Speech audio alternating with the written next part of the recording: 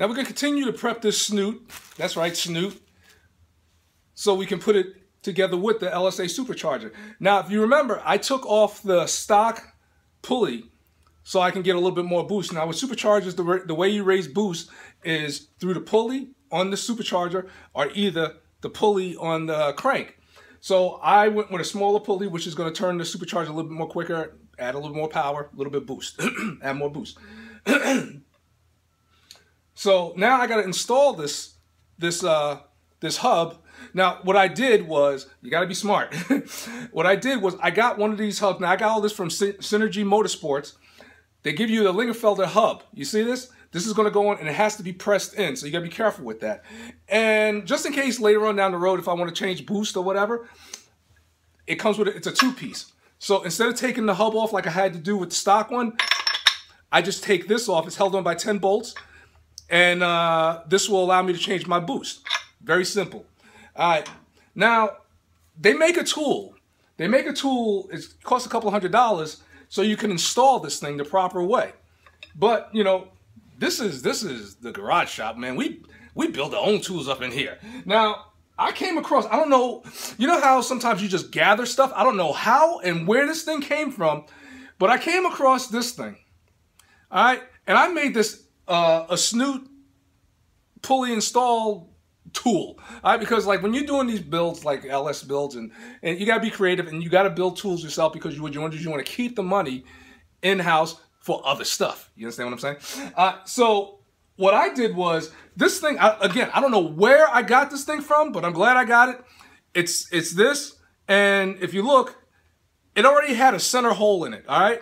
Which is cool. So I just drilled 3 little holes around it that match. You see this? There's 3, kind of like 3 little things sticking up. Actually, it's a 4th one, a big one. So what's going to happen is I'm going to take we got to make a name for this thing. I don't know, Supercharger pulley install tool. I don't know. But anyways, you take that and you put it like that. So it's nice and flush. You see what's happening? And then what I'm going to do is I'm going to put it in my press right here and press this down.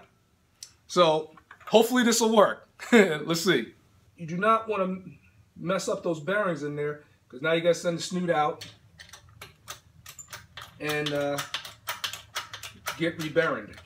Is that such a word? Rebearinged? I got it in my press, and I guess a good sign is because the thing is moving freely. You see that? And I got a little bit of pressure on the pulley, on the snoot, should I say. So let's crank it down and hopefully I think that's it. All right, so I got it pressed on. I got the hub pressed on. At this point, you can go and drill a hole through the hub and through the shaft and install the dowel pin that comes with the kit. But I don't think I'm going to do that. I don't think it's going to be necessary.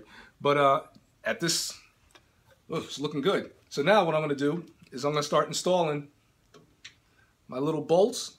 You got to put a little Loctite on them and install the second piece, the second piece part. Comes with a little blue Loctite. And like I always say, I don't see nothing wrong with a little Loctite. I don't see nothing wrong. Bolt them down and torque them right. Yeah. All right, so there's 10 of them here. And you gotta, of course, in sequence. You can put them in anywhere you want, but at some point when you snug them down, there's an order which comes with the kit.